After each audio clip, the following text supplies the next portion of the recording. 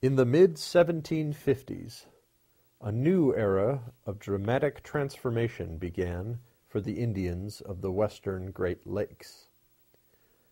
As with the Iroquois Wars a century earlier, the sources of these changes were usually far to the east. The French and Indian War, a part of what was known in Europe as the 7 Years' War, was fought primarily in the upper Ohio Valley and Canada, as well as at sea, and in Europe, Africa, India, and the Caribbean. Some Illinois Indians aided the French against the British, but there was no fighting in Illinois itself. Nonetheless, British victories at Quebec in 1759 and Montreal in 1760, and throughout the world, forced the French off the North American mainland entirely. At the end of the war, in 1763, France ceded Canada to Great Britain and Louisiana to Spain.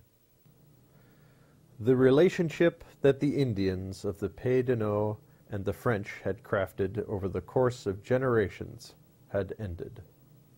Initially, the British showed little inclination to create a similar relationship based on trade, gift-giving, and diplomacy in the western Great Lakes.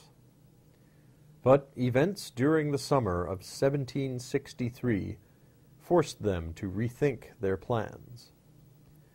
In what became known as Pontiac's Rebellion, or Pontiac's War, Indians from dozens of tribes and villages attacked 13 British forts in the upper Ohio Valley and the western Great Lakes.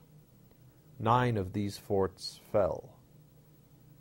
As the British regained control of the more eastern forts during the fall of 1763, the focal point of resistance shifted west to Illinois, where French settlers, traders, and soldiers, and many Indians still dreamed of a French return to North America.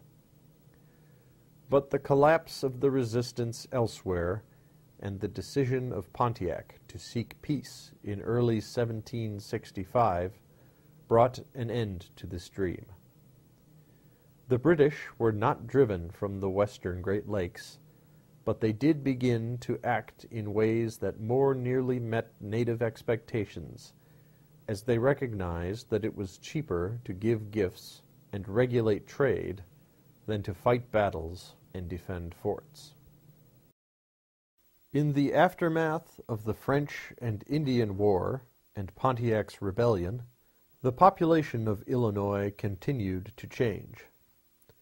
Many of the remaining French traders, settlers, and soldiers crossed the Mississippi in 1765 and established St. Louis in what was soon to become Spanish Louisiana. Many Illinois followed their longtime allies across the river. By the end of the 1760s, the Illinois had either abandoned or been driven from most of northern, central, and eastern Illinois. Kickapoos, Mascoutins, Potawatomis, Sauks, Foxes, and Piankashaws farmed, hunted, and fished much of the territory previously controlled by the once dominant Illinois Confederation.